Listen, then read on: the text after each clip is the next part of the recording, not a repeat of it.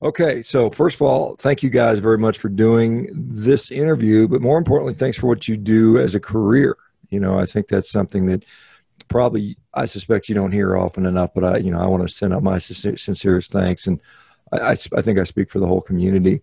We certainly appreciate what our ranchers do, whether they're cattle ranchers or bison ranchers, and I mean, you guys are doing the hard work that feeds us. And I think a lot of people have no idea how difficult that work can be. I've had the pleasure of visiting many ranches and speaking with a lot of ranchers. But you guys, the first time I got to talk to some bison ranchers, so I'm pretty excited about that. So if you guys don't mind, can you just each take a moment to give us a little bit about your background story and tell us who you are, where you're from, what led you into becoming bison ranchers?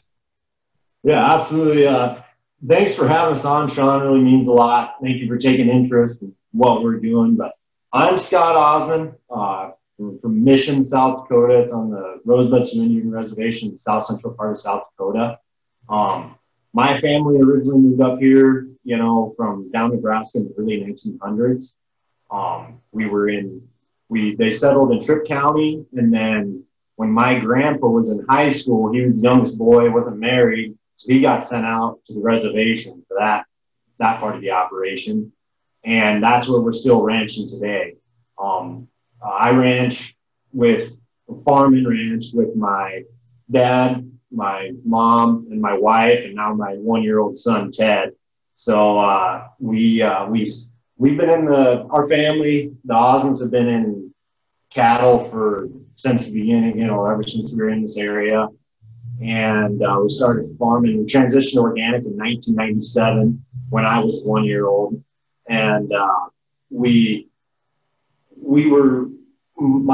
my dad, he was raising registered Angus cattle, and we were doing all that all the way up through, recently. But when I was in college, the cattle prices really started to tank, beef cattle, and we were looking for something that fit our model better. We're looking for something more sustainable, something that just fit our operation better. We're already farming organically, and the beef cattle, first of all, there was no profit, and the packers was taking all the profit off the top, and we were looking for something to just fit that better, something we can control better. So I started looking in the bison industry when I was, there in college, and then we just happened to start asking around, and in late 2016, early 2017, we decided we were going to get into the industry. So we bought a few animals. I think that first bunch we bought was about 180 head of 2-year-old heifers, and we still had our beef cattle. And after that first blizzard, we had decided that it was, all of our beef cows, we were putting out hay for them, really having to baby them. And the buffalo were out standing there on the hilltop, just having a grand old time, 0-degree weather, 30-mile-an-hour wind. So that's when we realized we had made the right decision. So then we transitioned out of all of our beef cows, and now we are all bison, and we're running about 850 cow-calf pairs right now on our ranch. So but I'll let Alex introduce himself. No, thank you. Thank you guys for having us on. We're honored to be here and to be able to tell some of our story to you guys. I'm Alex Heim, 33 years old. I'm the bottom of 6 kids. And I always tease everybody that my parents finally got what they were looking for when they got to me so they could quit at 6. but my family got into the bison industry in the late 60s. My uncle Ignatius and my grandpa Ignatius and Uncle Tony were very, very instrumental in the bison industry. Tony was up in Canada, did a lot of work back and forth between the United States and Canada. And actually, he was tragically killed up there with his oldest son in Canada when they were hauling animals in '94, I believe. And so he's been gone for some time. He still has 4 kids that are remaining. His oldest son is on the original Heim Buffalo Ranch near Rockham, South Dakota. And so he still operates that. has a very nice buffalo operation. Chad Heim is his name. And then my dad went into, Leonard is my dad. He went into the Navy out of high school. He was in the Navy for 4 years. When he got out of the Navy, he came back and started running Bison again. And then we ended up down right on the east side of Fort Thompson, South Dakota, kind of in south central South Dakota, not quite as far south as what we are now. And then we relocated down here in 2005. I was just getting done with high school. My parents bought a ranch closer to Winter, South Dakota.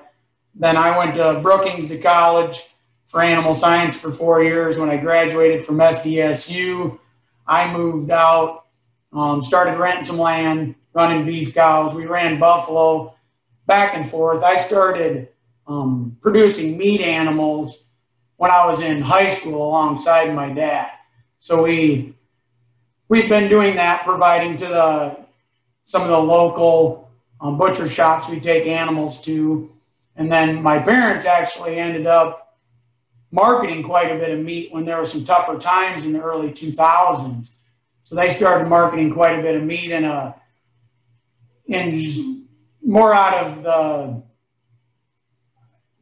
necessity/force, you could say, than by choice. But it went very well. They sold meat all over South Dakota and some of the surrounding states.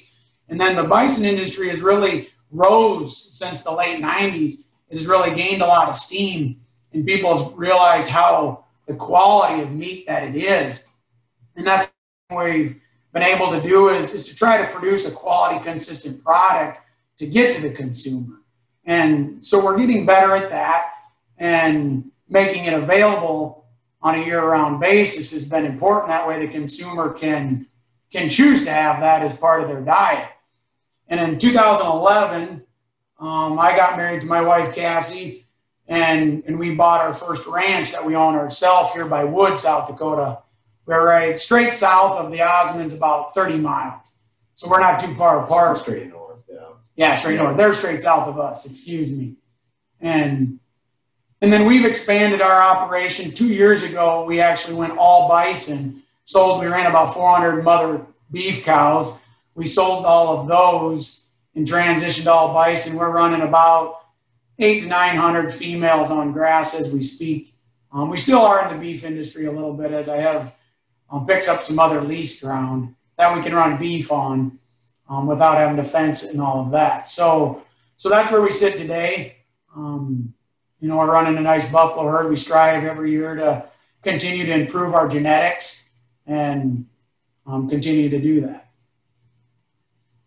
All right. Well, that's neat stuff. I mean, the central part of South Dakota is a place that not a lot of people have been to, I imagine. I lived in Wyoming when I was in the Air Force and had a girlfriend up in Rapid City, so I would zip up in there and, Black Hills, Mount Rushmore, that type of stuff. But when it comes to heading out the other part of South Dakota, you got to have a reason to go out there. And, I don't know if many people get that way. But anyway, hey, let me ask you guys some general stuff. So you said buffalo and then bison. Is there a difference? I know there's water buffalo and some, because a lot of people say buffalo, some people say bison. Is there a precise term and when we should use those two terms? Well, we in the industry, we just kind of use them back and forth. And so that actually has created a downfall in our bison or North American buffalo market the last few years, because with the bison gaining such popularity, there was water buffalo starting to be injected into our marketplace, and they could label it as buffalo. But then you would look further down on an ingredient list and you would see bison. So we're trying to train ourselves to refer to them as a bison instead of a buffalo. But they are a North American bison or a North American buffalo. So there is an extreme difference between a water buffalo and a North American buffalo. And that's controversial, whether people think we should be calling them a bison or a buffalo. Because the classic, iconic, American West is, buffalo. They hunted the buffalo.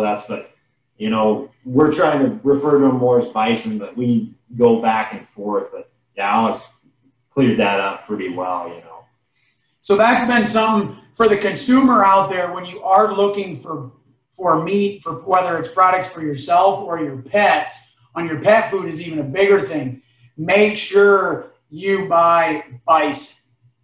Because if you are buying a product that's labeled buffalo, these last few years, there's a really good chance you're not getting the North American buffalo or bison. You're actually getting the water buffalo, which there's millions of water buffalo.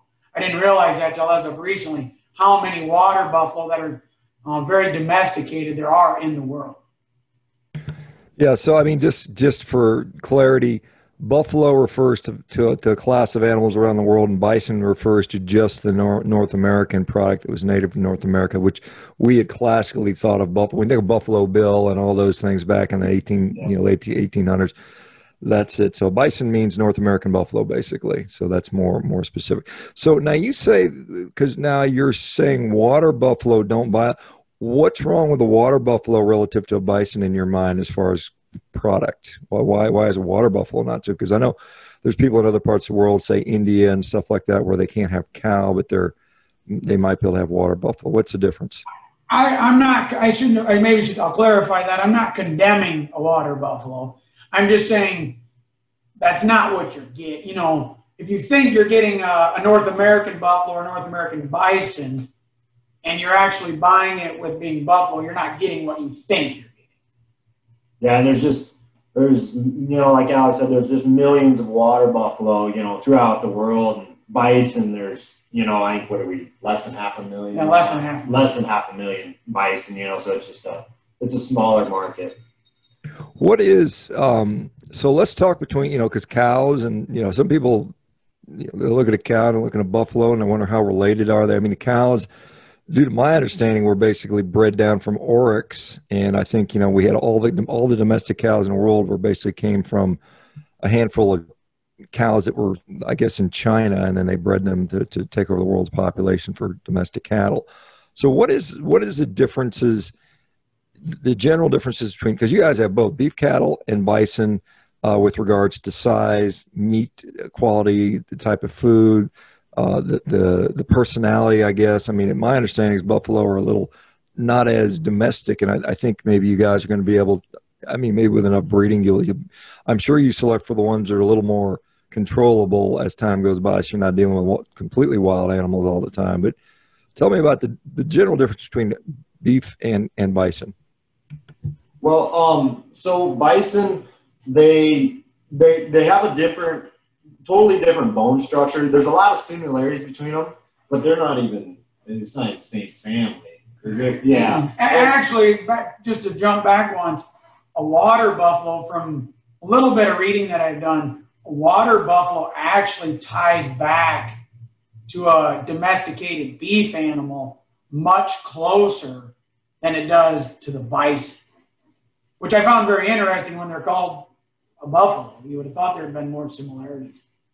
Yeah, and generally, bison are smaller than beef animals, generally.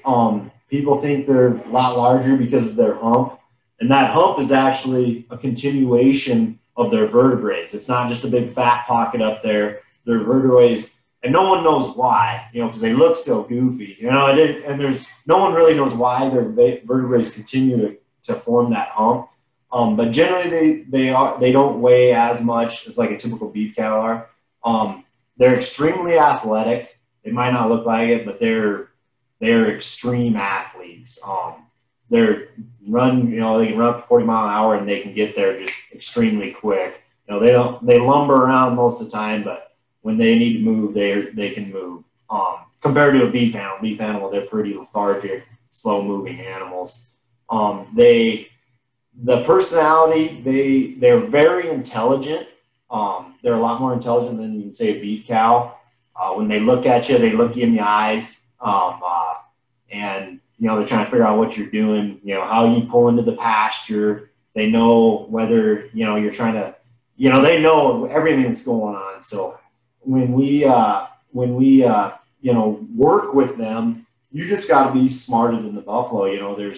We don't rodeo it up. When we go to gather and everything. We'll lead them around generally. let them find the gate. 'Cause when they find an open gate, they think that they're getting into some fresh grass, into a fresh pasture. So when we go in and you leave the gate open, they all run in because they got to know what's through that, into that fresh pasture. It's natural for them to keep moving.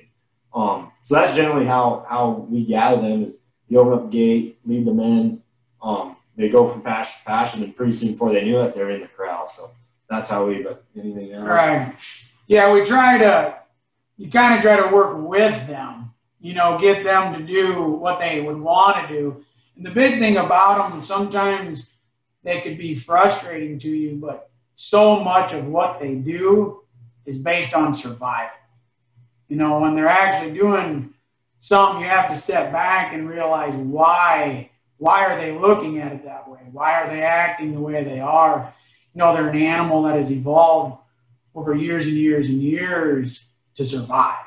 So you have to respect them for it. And it even comes down to the simple things so we are starting to graze, more farm ground, starting to graze more, these little laps and stuff like that, little pastures. We'll plant sedan grass in there. Well, we've had several wet years. Well, the sedan grass grows way tall. Well, the bison, they just graze around the outsides, and compared to beef cow just walks in there, tramples over everything, and they knock it down. And bison, they just get what they need and graze on the outside. No one can figure out why. Well, I think the reason is they get in there, they have no idea if there's predators, they can't see. So it's just every little thing, it's based on survival. And they must be perfect for this area because, they pretty well dominated the plains. They don't look like it. They're a goofy looking animal, just based on compared to beef or anything. But, just a couple facts, I guess, about buffalo. When I started doing some research and, their trachea is about that big, where beef, its trachea is about that big. And I thought it was just for air intake, because they can run for miles, and not slow down. But the reason they have the enlarged trachea is because it's more surface area. So when they breathe in cold air, the air is already warmed up to their body temperature before it gets to their lungs. They just evolved as time went on. And also their hair, if you go in like a square inch hair follicles, in a square inch, they have, I think it's over twice as many hair follicles in a square inch than than a Highlander even does, a Scottish Highlander beef cow. So, and generally everything's the same. We have our pairs, which, buffalo generally breed, right there in July, and it's a 9-month gestation. So they're calving in that April area, May. And you can't make them breed any earlier, any later. They just know they get adjusted to that area, and that's the only time they'll breed, and that's the only time they'll calve, for the most part, because they know that's the peak survival rate.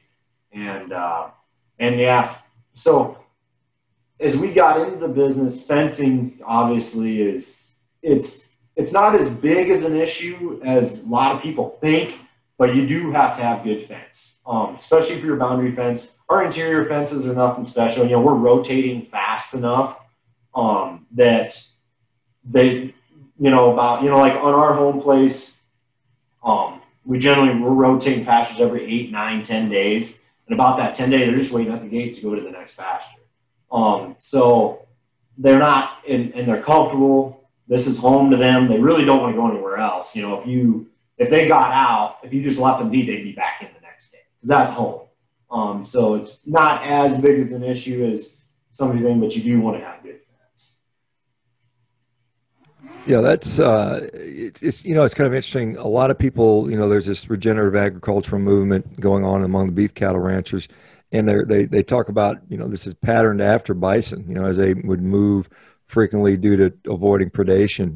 The thought was they were being chased by wolves or whatever animal was going to eat them, and they would just move frequently and graze down the area and move, and then the grass would recover. And you guys are kind of continuing to mimic that. How much? Well, it sounds like. I mean, with cows in the wintertime up in South Dakota, it gets, you got to supplement with hay because there's no the bison can just cruise through on the snow and figure out how to eat? Is there a difference, or do you still have to hay those guys, or what's the deal on the bison? If you leave, as long as you leave adequate forage for them, yeah, they'll sweep. They can sweep right through the snow and rut down into that grass. We do some haying in the wintertime. It just depends on the rainfall we get throughout the summer and how much fall to winter grazing we have available. There's some pieces of property that are more fit to hay, to put into a round bale, and then feed that to the animal in those winter months.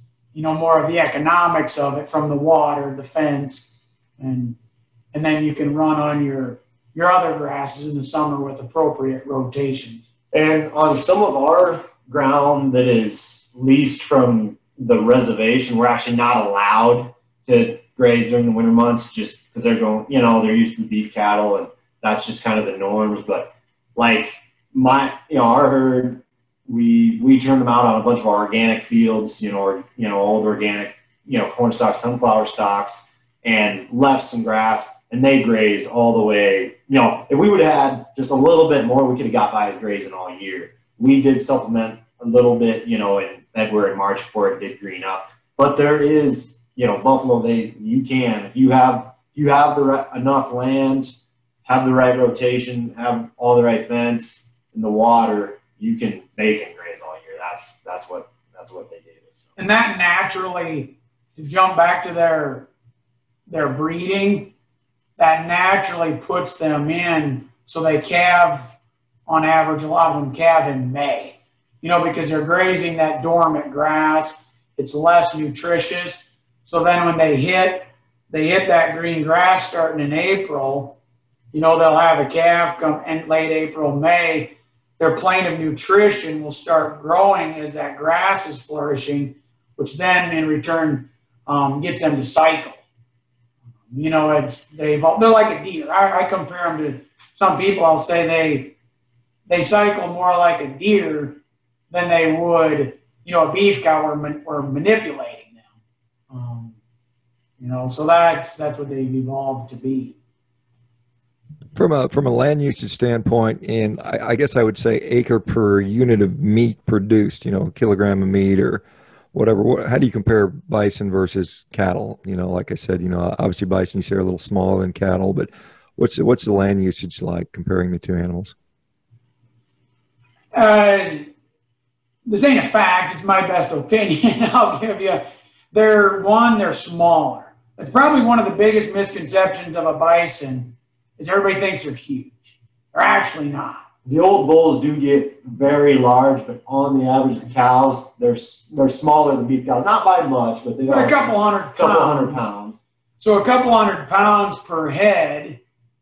And then in the wintertime especially, their metabolism will slow way down because they evolved to do that and to survive on less. So they do eat less. I would say that's true. One, because they weigh less, and two, because their metabolism slows way down as it gets cooler. To go into the side on pounds of meat produced per acre, I don't know if I should comment on that. I don't have that expertise. The bison industry is so small. The studies that are done, they're limited. It's such a small business. So there's another fact. If we killed bison like we killed beef in this country, every bison would be dead in 5 days, or less. Like every cow, calf, bull, everything, like we killed beef. So it's just such a smaller industry that it's about impossible to get. There are some studies now that they're working on getting funded, but to do studies like that, it's tough to have the incentive for a university to spend the money, spend the time to do a study on bison. So, but generally they are more efficient as far as eating less and and they're a lot better foragers than cattle are too. They utilize the land better, I would say, than they're eating more. They eat the sedges, they're eating forbs, different things that maybe a cow wouldn't eat, or they graze it different. So, Do you have to take any special measures against predators up there? I mean, do you find that are they pretty tough animals to kill? Or they No, our predators have to take special measures against the buffalo out here. So yeah, there's no issues there. They are like during. I don't think there would be anything really meaner on the plains than a mother bison cow with her calf. I mean, there's really nothing you can do other than there is that instinct to stay with the herd. You know, that's that survival instinct. You know, generally there's nothing you could ever do. You know, like Alex told me, like those baby buffalo calf is like Velcro on their mom. But if the calf is naturally, if you have a calf that's weaker, but like there's another comparison to beef versus bison. Like a beef calf, you know, he hits the ground. It's an hour, you know, before he's up and sucking. With a bison, you never even really see him on the ground. I mean, they hit the ground. Those little guys, they're 30, 40 pounds. And they're up sucking and they're running 30 mile an hour. You know, it's just amazing, really. The survival is so strong, that instinct, because, you know, they made it through the ice age, you know, so making it through their survival, the only ones that made it through them smart enough to survive and evolve. You know? I mean, let's go back and talk about, I mean, because the bison population was nearly completely wiped out in the late 1800s. You know, we had trophy hunting, and it was kind of a shame. You saw they were hunting them for their different parts, horns and humps, and I can't remember they weren't even, they were just throwing away the meat back then, and I think some of that was done in part to help to defeat the Native American resistance, because that was their food supply. But how low did the bison population get, and then where are we at today, and what does the future hold for bison? Right now, it's anticipated there's about 400,000 bison. That's the number, to the best of, you know, the National Bison Association. There was a pretty strong movement they launched a couple years ago at the national conference in Denver. You know, 1 million bison, and to try to get to that number.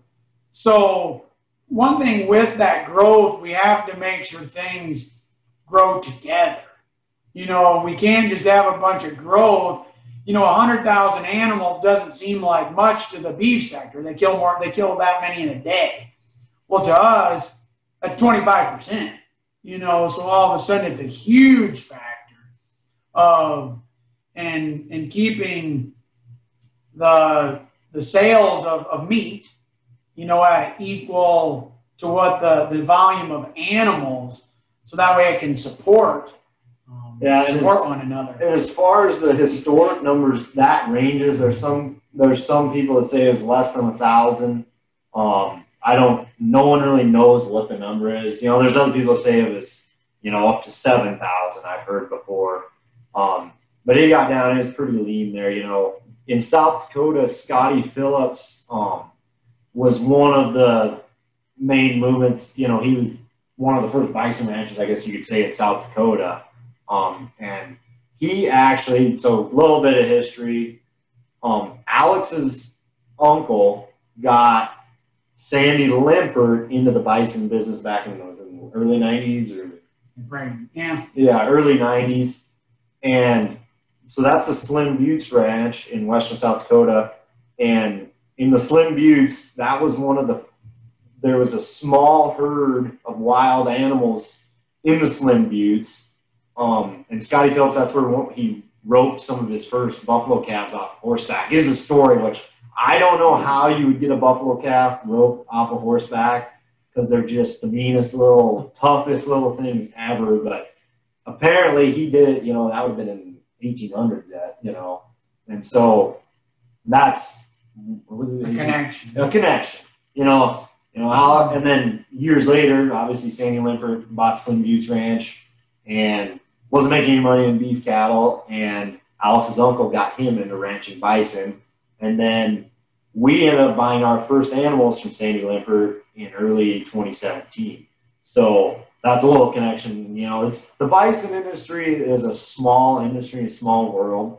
And so there's just connections everywhere, you know.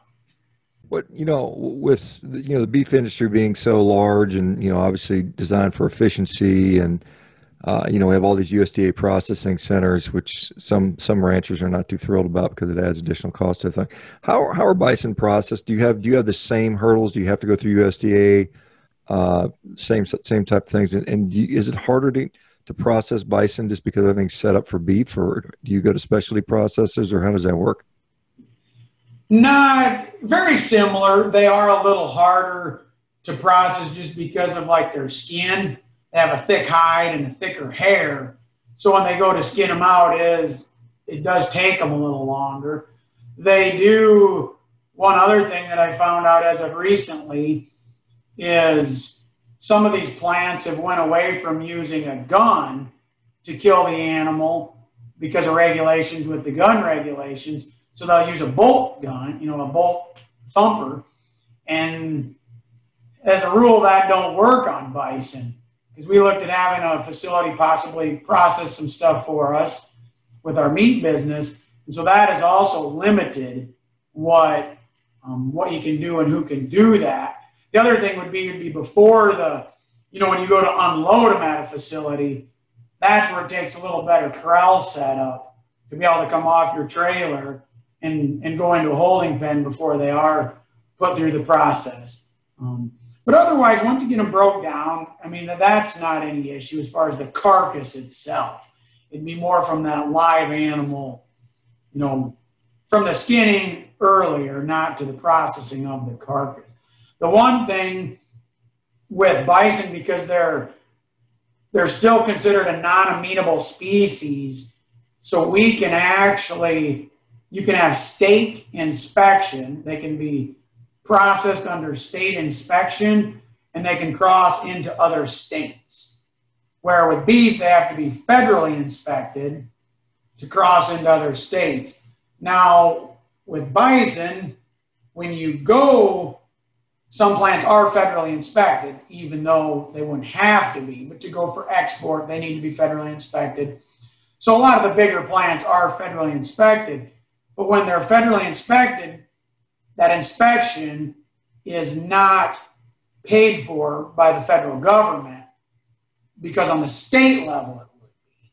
So on the federal level, there's a cost there, where state is provided by the state, so there's a fee when they go to the federal inspection level. Yeah, so I mean, you can butcher steaks outside of a USDA facility and sell them across state lines, is what you're saying. You can sell individual steaks, whereas a beef cattle producer in South Dakota couldn't do that. Yeah, so they have changed some of their. I know there's some of on the political side with COVID, they're actually getting some of that Wyoming adjusted, like in the surrounding states. It's not a nationwide thing, but some of the states are working together with some of that meat shortage to allow, say animals to come from South Dakota that were butchered in a state inspected facility to be shipped to Wyoming or Nebraska. You guys, it seems like, well, I mean, obviously the bison roamed the plains and into Canada and the northern regions. Are they pretty much, is that where they're at? Or are people running them in Texas and other places where the climate's hot? Or are they hardy enough where they can go all ranges of temperature? Yeah, there's bison in for sure all 50 states. There's a herd in Hawaii. Yeah. My grandpa was the one that shipped him over there, and my uncle. I don't know the year off the top of my head, but they were. Yeah, there's still a herd there today. Yeah, it's just wild. They look different than the ones here because they don't have any hair. They're kind of bald, and they just have, they're not bald, they just have short hair. But yeah, they're real adaptable. They obviously do best. There's kind of a teardrop, that they do where they initially roam. It's down in there, Panhandle, Texas, Oklahoma, and it comes up through the Dakotas and Wyoming, Colorado, Utah, and it goes up through Canada. Then, that's the prime areas that they run. They do really well where we're at. We're kind of right in the center part of that teardrop where they ran. Where we're at, honestly, people say, oh, I have the best grass in the world. But as far as the United States goes, this area is some of the best grass in the world. Well, and by that, it makes it expensive as well.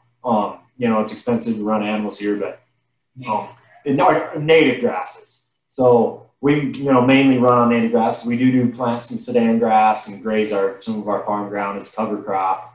But, we have, all the species of native grass. And right here where we're at is some of the prime land in the United States for grazing. So not on a volume base. A volume base would be less, but the performance base on that grass is so nutritious. Yeah, it's all native grass. It was, meant to grow here. And so the nutrition level is just higher, and micronutrients, everything. It's especially when you get, and we're working on this, to get everything back in balance, through the rotating. I went to my first regenerative grazing class in 2017, and we had done, when we had beef cattle, we rotated grazing, but it wasn't, super intensive, and we just saw that it was better, and that's, so we did, but I didn't really understand it. Then we went to that first class, and then we started working with Crossroads Rangeland Consulting for rotational grazing, raw and cruise.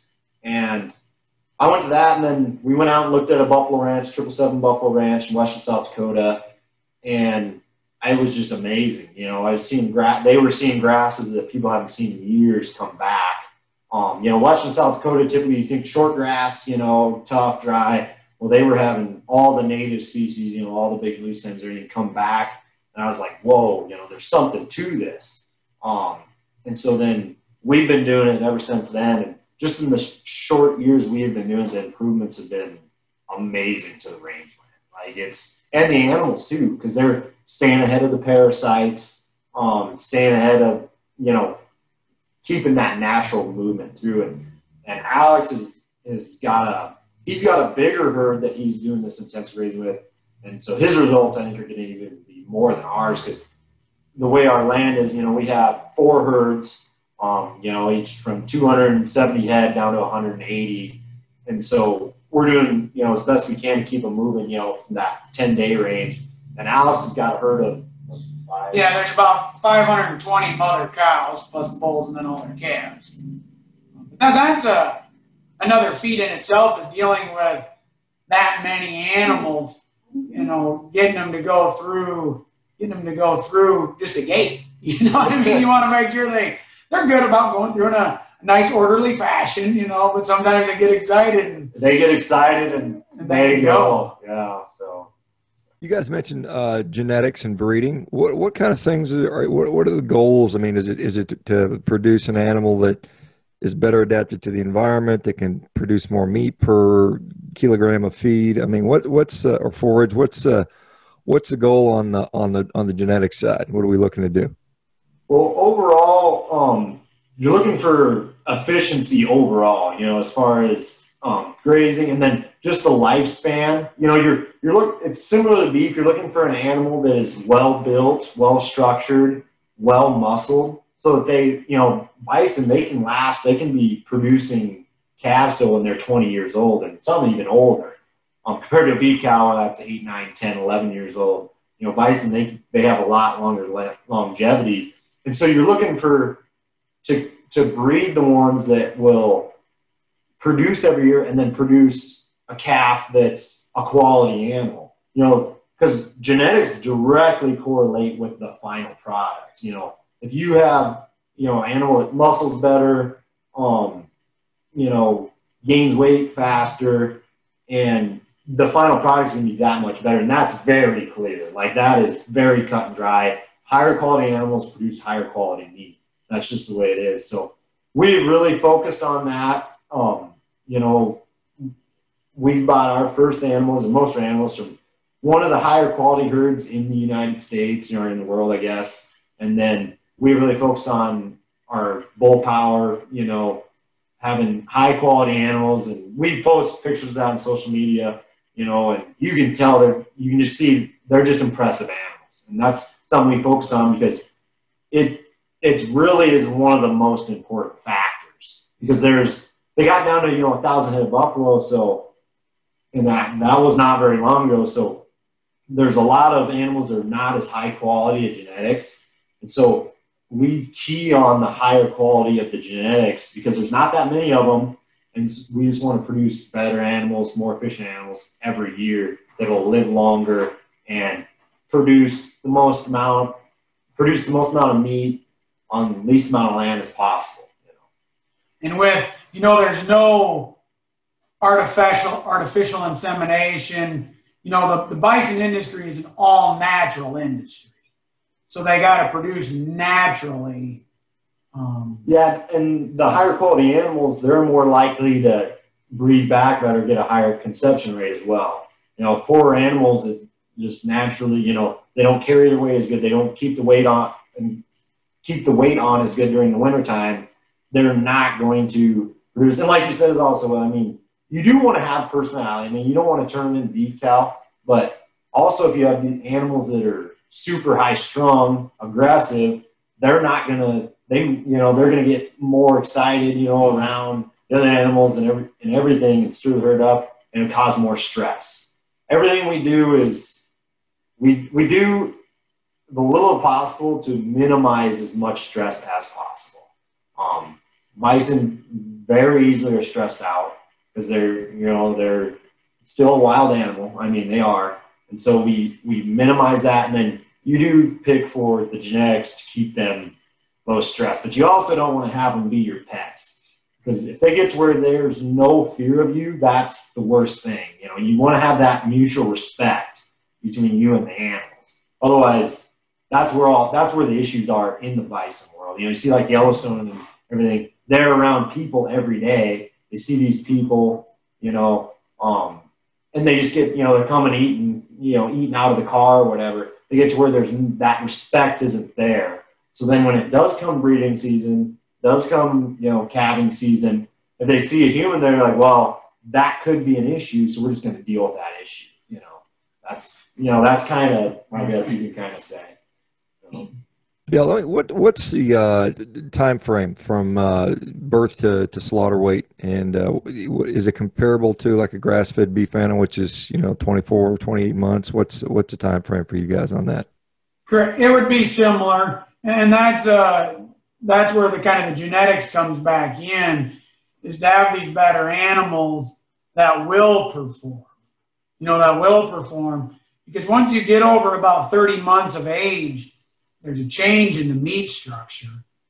And then having this quality meat product is tough to get. So, but without, turning into burger, grind is obviously fine, but your steaks and roast, the tenderness is a very direct correlation to the age of that animal. And so a poor genetic animal, you won't get to that level where you can harvest him at an appropriate age if you don't have that genetic profile there. Yeah, that's why we keep track, of all that information. Not everybody does, most of the animal bison are, or it would be in the hands of, like the state parks, reservations, preserves. So there's not that need for efficiency as much. The performance and the economics. This is there's a lot of people that raise bison purely for hobby, aesthetics, or just because they can. And we make our living. That's how we want to manage the grasslands, provide for our families and our coming generations, is the economics. So the economics have to be there. We don't do it for just fun. It is a lot of fun. Yeah, let me ask you, because and I know you guys do this, you guys provide your beef online direct to consumer, and I've had the fortune of you guys sent me some to try, and it was damn good. One thing I noticed about bison, I think across the board, and yours was no exception, is when I eat grass-finished beef, it tastes sort of, I guess it depends on how they do it. There's obviously different ways to finish that on grass. It often tastes very gamey. I didn't notice that with the bison for some reason. I don't know if it's a difference in the end. What is the difference in the meat between bison meat and beef cattle? Is there? How would you qualitatively describe the differences? You could say it's more tender. And it's all about the age too. You know, what time frame you get it. You know, you get them to weight. The type of what they're on, the time of year when you harvest them. A lot of that stuff can greatly vary. There's so many factors, even stress. You know, stress leading up. You know, age. The one thing, and this is, unfortunately, there is a lot of product that comes into the marketplace that isn't even from the United States. You know, that there's a lot of that happens, you know, on the beef side. You know, they'll come from these other countries where that's readily available. And so that could be, you know, I don't know, I guess. Yeah, I mean, I guess that's the point. A lot of the beef cattle ranchers are looking to get the cool law, you know, reinstituting the country of origin labeling, which was I think reversed in, I want to say 2014 or something like that, where, you know, you could know where your beef was coming from, and now they can, you know, it could be from Namibia or, you know, Mexico or Brazil or wherever, you know, and then people will talk about the differences in processing standards and ethical standards and so on and so forth. So that's something that, you know, hopefully that'll get reinitiated. I think most American ranchers, whether the bison or beef, would like to see that return. The beef packing industry doesn't necessarily want to do that because they get more, they make more money when they can grind up some cheap beef from Mexico and mix it in with the U.S. beef and call it product of the USA. So that's, I think the World Trade Organization got pissed off about it or something. I can't remember all the details. I know there's a lot of political stuff on there, but as a consumer, it's nice to know where your beef is coming from. Whether you think U.S. beef is better or not, it's still nice to know where it is. I was going to say, how the animals, when they reach peak weight, what is the weight? Are they around 1,000 pounds or something like that? I mean, I'm looking at a cow. It's more like nice 60. To have the males, the bulls. That's another thing with bison. They're all left bulls. They're all left intact, and no hormones, no steering them, none of that. And they're all left intact. And so we like them to be around 1,150 pounds is a nice size animal. And then on the female side, the heifers, they're around that 900 to 950 pounds is the average and ideal size we shoot for. Yeah, and do you guys, I guess you guys send everything off for processing. You don't do any slaughter on site yourself, do you, or no? No. Currently, everything is sent off. We've worked with a couple different outfits, you know, that have bought animals from us, and then as well as are processing our own for Dakota Pure Bison for our own meat label that we've launched in the last couple months. And do you guys get into the sort of the other, I mean, a lot, because most people don't realize this, but beef are much more, you know, these grazing animals are much more than just meat. I mean, you know, they're every part of them is utilized, whether it's the hide, whether it's the leather, whether it's the fur, whether it's a horn, you know, the bones, it's turned into gelatin and household products. And I mean, these animals are used pretty much 100%. There's basically no waste left. I assume that's the same thing with the bison. Is that correct? Correct. Yeah. The leather and stuff has been very sought after, and some of the skulls for artwork. We have experienced, because of all these synthetics, we have experienced a decline in the value of like hides, especially, we would say, in both the bison and the beef industry, which is very unfortunate. So hopefully, you know, that can regain popularity and be utilized, but it is still utilized. There's just very little value there. It's more and that, you know, if you get to where that was more utilized, it's like, you know, less synthetics, that dollar will come directly down the chain back to the producer. It's basically not a factor right now for us. You know, it's just, you know, because it's just the value isn't there. So. Yeah. And do you guys get much into, because I don't know, are you distributing? I mean, are you going to the processor and then they're bringing it back to storage facility? Do you guys to ship direct to consumer? How does that working for you guys? So right at the beginning, we were shipping just a little. That was just on the Antelope Creek Bison, just on our ranch. We were shipping a little, and you know, it's pretty intensive having the storage space. So we actually got a partnership with Dakota Warehouse, and they're fulfilling all of our orders for us. and that's been a great partnership for us. They, you know, we designed all of our boxes. We designed the insulation, and kind of did some tests and practice. They've really worked with us for shipping. You know, we use their shipping, ship FedEx. We do ship, you know, we answer, if you send Dakota Pure a message, it's me, Alex, or Kate. You know, Kate is our secretary worker, Cassie. We're the ones replying. You know, any questions you have, when you message, you're messaging us. You know, we might be on a four-wheeler or out in a pickup fixing fence, but we are replying back to you guys. And we ship our hats and our T-shirts. You know, we ship all them just through us. We just have it in the office there. But no, we do ship from a warehouse out in Rapid City, South Dakota. So those guys are really good out there. They've been good partners for us. They've been great to work with. We're a startup company, lots of firsts. Yeah, lots of firsts. So they've been real good to help us with that and working through that. You know, from boxes and insulation. And we did not think the biggest issue in a meat company would be having the right size boxes to get them shipped. You know, we thought getting them raised and getting them killed was hard. The boxing and packaging, that's a whole different thing. But no, it's been, you know, everyone, when we first started talking about it, we had a lot of people who were just like, you know, guys, this is like a big step. And we're like, well, you know, other people can do it. Why couldn't we do it? You know what I mean? So, and we didn't, I don't think a lot of people didn't think we were actually going to do it. So we did it. You know, when we started looking into this in early 2019 probably, and we started working into it, and how we got together, I guess, the Assman and the Heims is Alex was, you know, just up the road here. I didn't really know Alex that well, knew of him. And then we're starting to think about getting Bison, so we just kind of started talking back and forth. And then Alex was a huge help, you know, just as far as advice and, you know, having to borrow equipment, borrow whatever for us getting our business started. And his whole family has just been, you know, great for us. And so we just kind of started talking about, you know, getting something going. You know, we have the capacity to do it. We have the animals.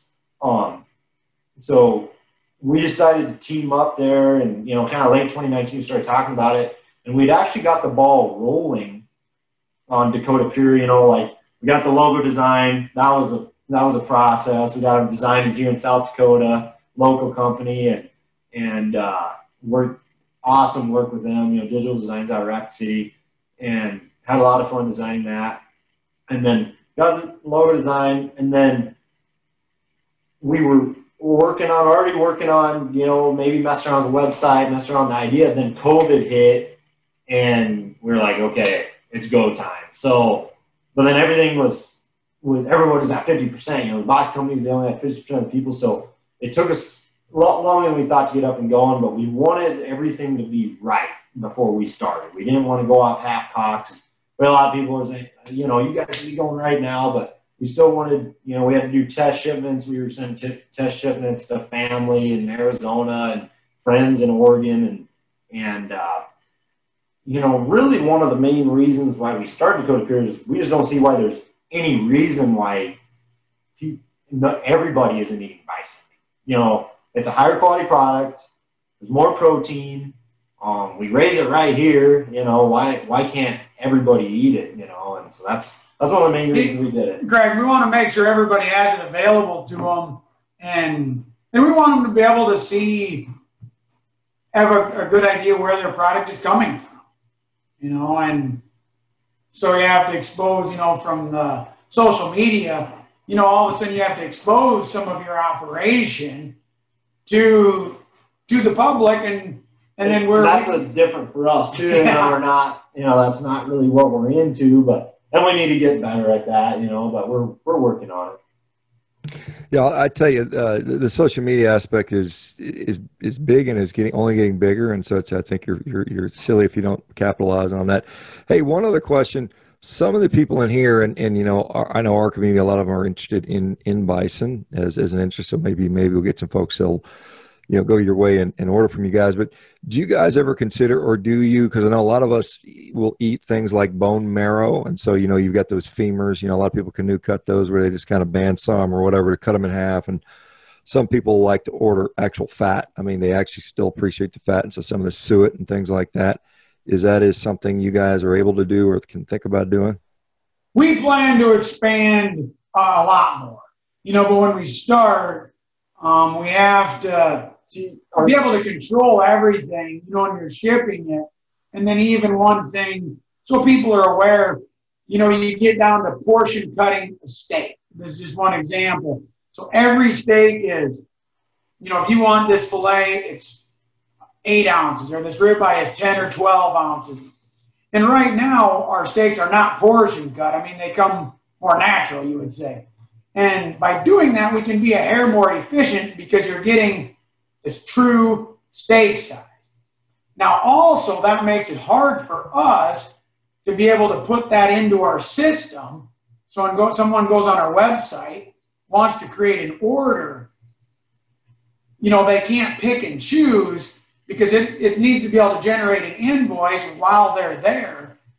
And there could be a package of ribeyes that may weigh, one package could be 2.1 pounds. All of our packages have 2 steaks in them. But one package could have 2.1 pounds and one could have 2.3 pounds.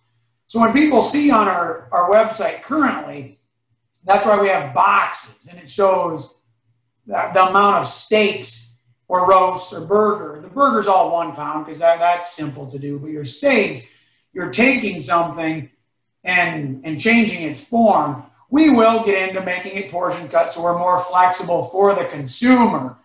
But in the startup, we just haven't been able to do that. See, we wanted to get going here, we wanted to make it simple for us and for our consumers so they can go on and they can get a box of meat. We have a lot of different options, and it's kind of everything that the main items that you really want, and we just keep it simple for them. And then we have had, even on your live videos that we did on Sean and some of the other videos or posts you made for us, which we thank you for doing. But people say, well, it's too expensive, maybe one day. If you break it down, our costs are extremely efficient because the way we do it, you're getting more meat, you're not getting a portion cut steak. So instead of being 12-ounce ribeye, it could be 16, 17-ounce ribeye. But our prices are especially if you look on our quarter package and our other package, you're getting, if you break it down, you're getting extremely good value for your product. I think our quarter package is it's about burger price. It's about burger price, and you're getting the fillets, which some fillets can run up $50 a pound. And you're getting it for that $11, $12 a pound. So that's what I just like to say, people, it can seem like a lot. And we are building a box. It's going to be a $99 box. That is one thing we're working on, and we confirmed it on Friday. They're probably cutting our boxes as we speak right over here in South Dakota. That's the other cool thing. We're trying to focus everything in South Dakota and the United States, like hats, United States, shirts are made in the U.S. And boxes are cut in Sioux Falls, butchered out in Rapid City in the Black Hills area, stored, shipped from South Dakota. We're trying to keep it the way we believe it should be, keep it local. And so that's it. Our boxes, it might seem like a lot, but it's a deal. You are getting a deal for probably the highest quality bison meat you can get. We don't want to say that ours is better than somebody else's, but it is extremely high quality. And you're utilizing the whole animal. Yeah, you're getting, when you buy those boxes, you're getting a part of everything, Yeah, I'll say, again, and you guys were kind enough to send me some, and I certainly enjoyed it. And Brad said it's delicious and nutritious and good stuff. We've been through an hour, so that's usually what we end up doing. And I thank you guys for your time. Once again, thank you for what you do. Let people know where they can find out, where they can purchase your product, where they can follow you on social media. All right, so our website is DakotaPureBison.com. You can go on there and do any orders, and then we're on Instagram at Dakota Pure Bison, Facebook, Dakota Pure Bison, and all of those websites, we do tag products all the time. You click right through Facebook, take you right to the website. Pretty simple. We do, different product features. We are working on that $99 box. That will hopefully be out in the next couple of weeks. But you can get anything from, you know, a box of burger all the way up to a whole quarter of an animal, kind of naturally how it is. But yeah, we're Dakota Pure Bison, Facebook, Instagram.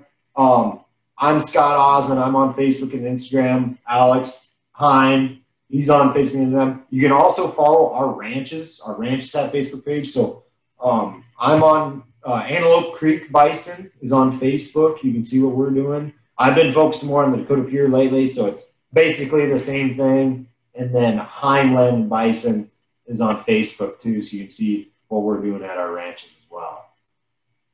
Yeah, we need to get you on the Meter X linked in the website, because we have a bunch of producers and folks that there. So if you guys don't mind, we'd love to feature you guys as one of our producers for this community. But anyway, guys, thanks again for what you do, and for the members here, thanks for tuning in. I'll see you guys tomorrow. Take care. Thanks, Scott. Alex, appreciate it. Thank you. Thanks, Doc. Thank you.